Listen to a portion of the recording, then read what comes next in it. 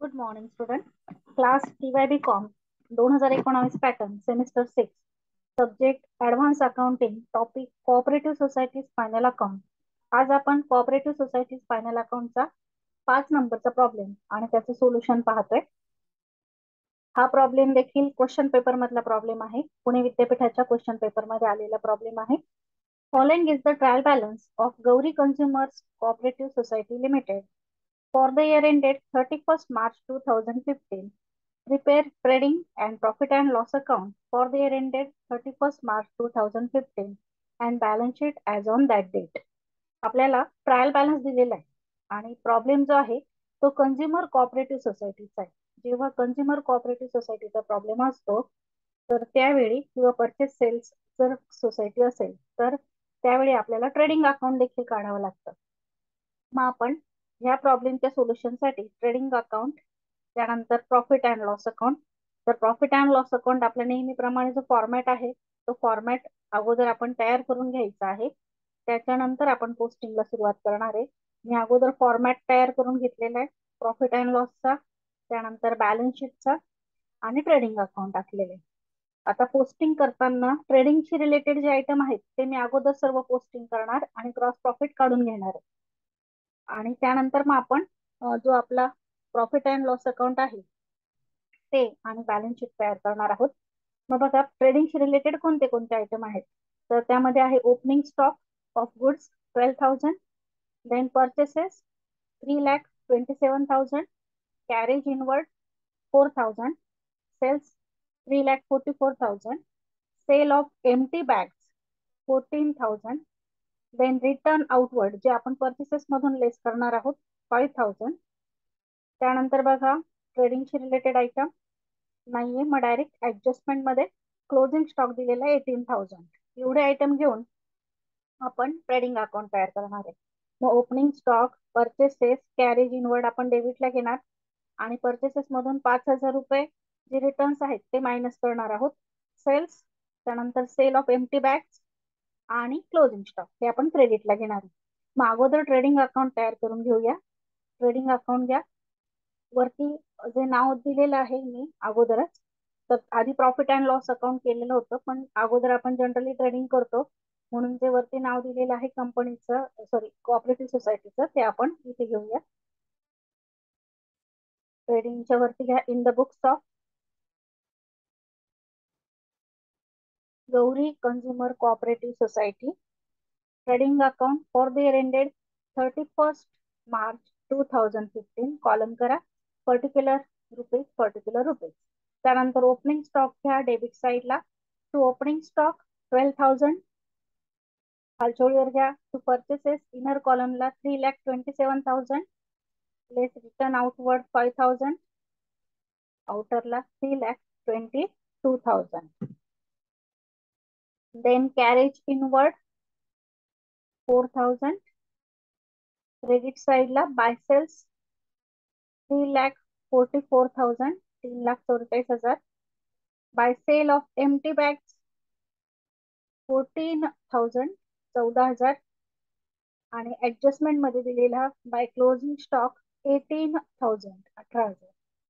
आता नेहमीप्रमाणे trading अकाउंटच्या credit side मोठी आहे, तिची बेरीज केलेली आहे. बेरीज आलेली 3,76,000, 3,76,000.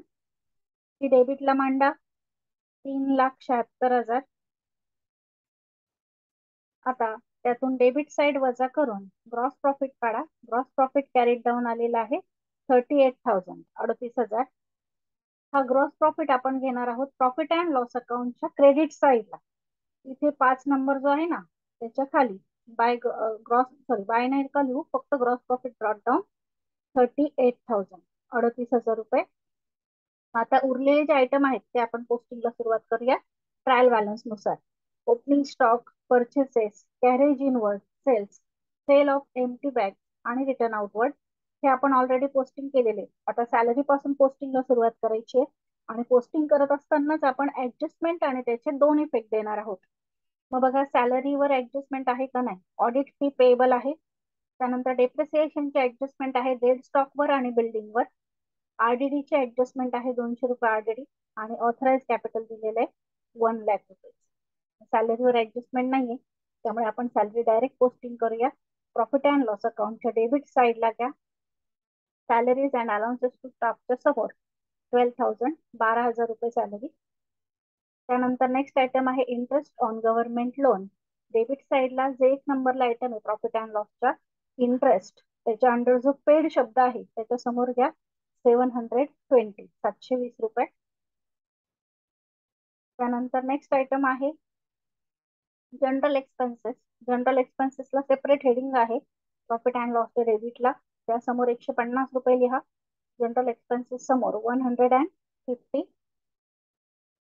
त्यानंतर नेक्स्ट आयटम आहे printing and stationery. Printing and स्टेशनरीला पण सेपरेट हेडिंग आहे प्रॉफिट अँड लॉसच्या डेबिटला. तर हेडिंग समोर फक्त अमाऊंट लिहायची आहे 1,420 1420.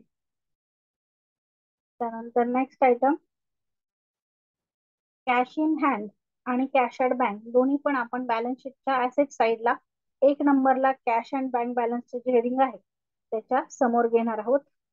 मग ह्या ऍसेट साईडला balance शीटला cash in hand amount मध्ये ₹4,840 आणि कॅश ॲट बँक अमाऊंट मध्ये ₹6,000.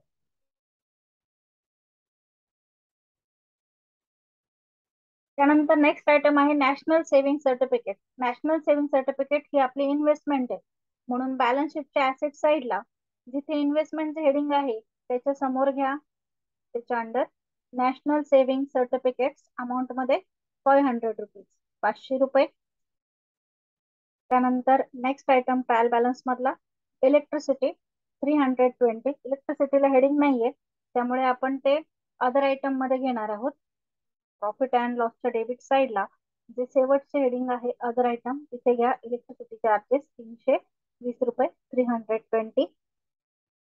त्यानंतर आहे ऍडव्हान्सेस. ऍडव्हान्सेस आपण लोन्स अँड ऍडव्हान्सेस हेडिंग आहे ऍसेटला, कारण डेबिटला आलेलं आहे त्यामुळे तिथे घेणार आहोत आणि त्याच्याच खाली डेटर्स घेणार आहोत ₹5,600.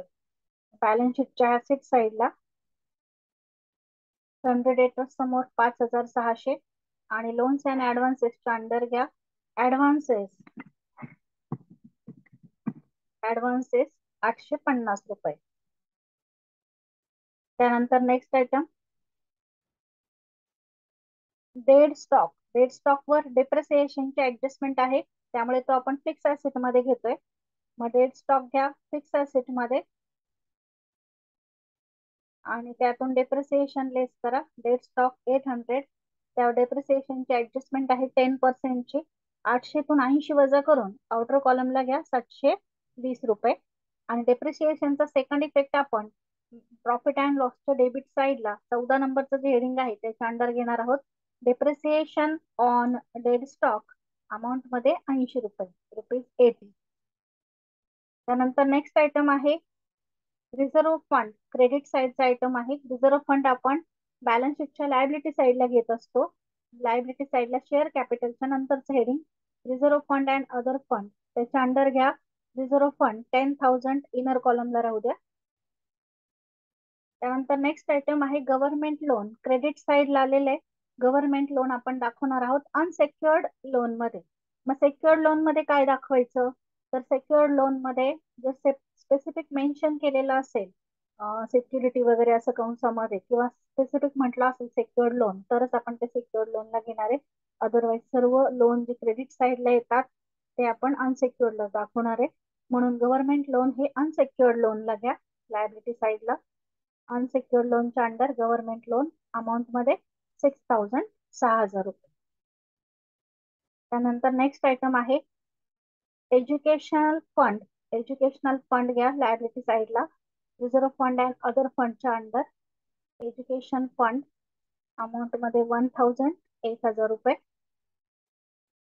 Then next item building. Building वर डेप्रिसिएशनची ऍडजस्टमेंट आहे 5% डेप्रिसिएशन सांगितले. बिल्डिंग पण फिक्स ऍसेटला घ्या ऍसेटला बॅलन्स शीटला बिल्डिंग 60,000 डेप्रिसिएशन 5% 3,000 आउटरला 57,000 आणि डेप्रिसिएशनचा second effect balance शीटला sorry profit and लॉसच्या डेबिटला 14 नंबरचं जे हेडिंग आहे डेप्रिसिएशन ऑन फिक्स ऍसेट त्याच्या अंडर घ्या डेप्रिसिएशन ऑन बिल्डिंग अमाऊंट मध्ये 3000.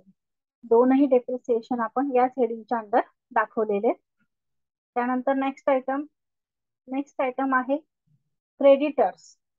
सॉरी, शेअर कॅपिटल आधी घ्या, नंतर क्रेडिटर्स. पण कॅपिटल घेण्याआधी आपण ऑथराइज कॅपिटल घेणार आहोत. मग ऑथराइज कॅपिटल लिहून त्यानंतर इशूड अँड सबस्क्राईब कॅपिटल समोर ट्रायल बॅलन्स मधले 50,000 रुपये घ्यायचे.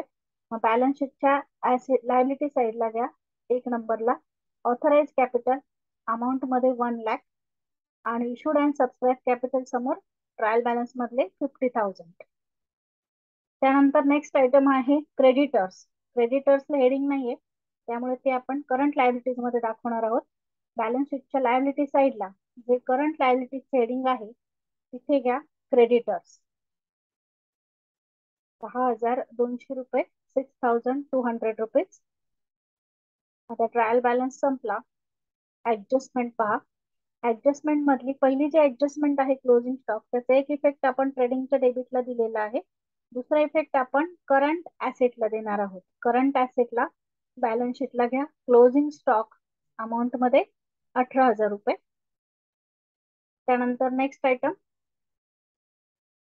नेक्स्ट ऍडजस्टमेंट आहे ऑडिट फीस पेएबल 500. जर आधीची ऑडिट फी असती तर आपण ही ऍड केली असती, परंतु आधीची ऑडिट फी नाहीये, त्यामुळे ही सेपरेट दाखवायची आहे. ऑडिट फीचं आपल्याकडे हेडिंग आहे, फक्त त्याच्या खाली पेएबल शब्द टाका. अमाऊंट मध्ये 500, 500 रुपये. आणि ह्या ऍडजस्टमेंटचा सेकंड इफेक्ट करंट लायबिलिटीजला घ्या. करंट लायबिलिटीजला क्रेडिटर्सच्या खालच्या ओळीवर आउटस्टँडिंग ऑडिट फी किंवा ऑडिट फी पेएबल लिहिलं तरी चालेल, 500 रुपीज, 500 रुपये. त्यानंतर नेक्स्ट ऍडजस्टमेंट चार्ज डेप्रिसिएशन ची ऑलरेडी आपण केलेली आहे. फिक्स ऍसेट मधून डेप्रिसिएशन लेस करून सेकंड इफेक्ट आपण प्रॉफिट अँड लॉसच्या डेबिटला 14 नंबरचं जे हेडिंग आहे त्याच्या अंडर घेतलेलं आहे. आता आरडीडी. आरडीडी जनरली आपण डेटर्स मधून लेस करत असतो, परंतु कोऑपरेटिव्ह सोसायटीज फायनल अकाउंट मध्ये आरडीडीचा एक इफेक्ट हा reserve fund and other फंडच्या under घ्यायचा असतो आणि एक इफेक्ट प्रॉफिट अँड लॉसच्या डेबिट साईडला त्यासाठी सेपरेट हेडिंग आहे, बॅड डेप्ट आणि आरडीडीचं तिथे घ्यायचा असतो. त्यामुळे त्याप्रमाणे आपण याचा इफेक्ट दाखवणार आहोत. आणि ऑथराइज कॅपिटल ऑलरेडी आपण पोस्टिंग केलेलं आहे. मग फक्त आरडीडीचे इफेक्ट द्या. प्रॉफिट अँड लॉसच्या डेबिट साईडला जे 13 नंबरचे हेडिंग आहे bad date return of or provision made for bad date, त्याच्या समोर घ्या 200 रुपीज. हे आरडीडी आहे. आणि जर समजा तुम्हाला सेपरेट दाखवायचे असेल तर पुढे आरडीडी असं नाव टाकलं तरी चालेल, पण आरडीडी हे नाव ऑलरेडी त्या हेडिंग मध्ये आलेलं आहे, त्यामुळे मी डायरेक्ट अमाऊंट घेतली 200. त्यानंतर बॅलन्स शीटच्या लायबिलिटी साईडला reserve fund and other fund मध्ये घ्या आरडीडी किंवा फुल फॉर्म मध्ये लिहा reserve for bad and doubtful date 200 rupees amount मध्ये. याप्रमाणे आपण ट्रायल बॅलन्स आणि ऍडजस्टमेंटचे दोन इफेक्ट दिलेले आहेत. आता टॅली करायचंय. ट्रेडिंग अकाउंट ऑलरेडी आपण क्लोज करून ग्रॉस प्रॉफिट काढून तो प्रॉफिट अँड लॉसच्या क्रेडिट साईडला पोस्टिंग केलेला होता. मग आता फक्त आपल्याला profit and loss account close करायचं आहे. मग प्रॉफिट अँड लॉसची क्रेडिट साईड जी आहे त्याला फक्त 38,000 रुपये आहेत, म्हणून तीच टोटल आपण खाली घेतली 38,000. ती डेबिटला मांडली 38,000. त्यातून डेबिटच्या ज्या अमाऊंट आहेत 720, 12,000, 1,420, 500, 150, 200, 3,000 आणि 80 आणि 320 ह्या आपण वजा करून जी बॅलन्सिंग फिगर येते ती आपण नेट प्रॉफिट कॅरीड डाऊनच्या समोर घेतली. ती आलेली आहे 19,690. आता हा जो प्रॉफिट आहे हा आपण घेणार आहोत प्रॉफिट अँड लॉसचं जे हेडिंग आहे लायबिलिटीचं तिथे. आता ह्या प्रॉब्लेम मध्ये नवीन काय आहे तर आतापर्यंत आपण जेवढे प्रॉब्लेम पाहिले त्या सर्व प्रॉब्लेम मध्ये प्रिव्हियस इयरचा प्रॉफिट दिलेला असायचा. म्हणजे आता आपण जे बॅलन्स शीट तयार करतोय ते 31/3/15चं करतोय. मग आपल्याला 13/14चा प्रॉफिट द्यायला हवा होता प्रॉब्लेम मध्ये 1 वर्ष मागचा, आणि त्यावरच आपण 25% रिझर्व्ह मेंटेन करत असतो. पण ह्या प्रॉब्लेम मध्ये मागच्या वर्षीचा प्रॉफिट दिलेला नाहीये ट्रायल बॅलन्स मध्ये, म्हणून जो करंट इयरचा जो प्रॉफिट येतोय त्यावर आपण रिझर्व्ह मेंटेन करू शकत नाही. तर इथे आपण प्रॉफिट फॉर द इयर जो 13/14चा आहे तो नील दाखवणार आहे. तुम्ही नील शब्द लिहा किंवा याप्रमाणे डॅश केली तरी चालेल. नील शब्दच लिहिते मी म्हणजे जास्त कळेल. नील तो नाहीच आहे. मग जर प्रॉफिट नाहीये प्रिव्हियस इयरचा तर रिझर्व्ह सुद्धा या प्रॉब्लेम मध्ये येणार नाही. जो आपला कंपल्सरी 25% रिझर्व्ह काढायचा असतो तो येणार नाही. फक्त add profit for the year, चालू वर्षाचा प्रॉफिट आपण ऍड करणार त्या नील मध्ये 16,610, सॉरी 19,610. आउटरला पण तेवढीच रक्कम येणार, 19,610. आणि बॅलन्स शीट टॅली करायचे. इथे आपण जो रिझर्व्ह इनरला ठेवला होता 10,000 रुपये रिझर्व्ह फंड, त्यामध्ये म्हणा ऍड ट्रान्सफर्ड नील. नील म्हणजे झिरो, काहीच नाही. आउटरला 10,000 रुपये घेऊन टाका. आता बॅलन्स शीट टॅली करा. टॅली करत असताना ऑथराइज कॅपिटलची अमाऊंट बेरजेत घ्यायची नाही. तिच्या खाली त्यासाठीच दोन रेषा मारलेल्या आहेत, ती बेरजेत घ्यायची नाही. मग लायबिलिटी साइड आणि ऍसेट साइडची बेरीज करताना कोणत्या अमाऊंट कन्सिडर करायच्या? तर capital 50,000, reserve fund 10,000, educational fund 1,000, RDD 200 liability साइडला. त्यानंतर government loan 6,000, creditors 6,200, 6,200, outstanding audit fees 500 आणि प्रॉफिट अँड लॉस आहे 19,610. बेरीज करून बॅलन्स शीट आपलं टॅली होतंय 93,510, 93,510. ऍसेट साइडची पण आपण बेरीज केली. Asset साइडची cash in hand 4,840, cash at bank 6,000, 6,000, national saving certificate 500, then advances 850, then sundry debtors 5,600, then closing stock 18,000, building 57,000, dead stock 720. आणि बॅलन्स शीट टॅली झालेलं आहे आपलं 93,510 रुपीजला, 93,510 ला. इथे आपला 5 नंबरचा प्रॉब्लेम कम्प्लीट झालेला आहे. गौरी कंझ्युमर कोऑपरेटिव्ह सोसायटीचा हा क्वेश्चन पेपर मधला प्रॉब्लेम आहे. हे ट्रेडिंग अकाउंट आहे. हे आपलं बॅलन्स शीट आहे आणि हे प्रॉफिट अँड लॉस अकाउंट आहे. हा आपला प्रॉब्लेम 5 नंबरचा. त्यानंतर हे आपलं प्रॉफिट अँड लॉस अकाउंट 38,000 रुपये. ग्रॉस प्रॉफिट आपण इथे पोस्टिंग केला होता आणि net profit profit for the current year आलेला आहे 19,600. एक मिनिट, एक मिस्टेक झालेली, ती दुरुस्त करूया आपण. एक करेक्शन करून घ्या. नेट प्रॉफिट कॅरीड डाऊन जो आहे तो चुकून 19,690 लिहिला गेला होता, तो 19,610 येतोय. बॅलन्स शीटला आपण बरोबर घेतला होता, फक्त प्रॉफिट अँड लॉसच्या डेबिटला लिहिताना तो चुकलेला होता, ती करेक्शन करून घ्या. नेट प्रॉफिट आलेला आहे 19,610, बॅलन्स शीटला बरोबर घेतला होता, फक्त प्रॉफिट अँड लॉस मध्ये करेक्शन करून घ्या. 19,610 आपण बॅलन्स शीटला तो पोस्टिंग बरोबर केलेला आहे 19,610. आणि बॅलन्स शीट टॅली झालेला आहे 93,510 रुपयांना. इथे आपला 5 नंबरचा प्रॉब्लेम कम्प्लीट झालेला आहे. थँक्यू.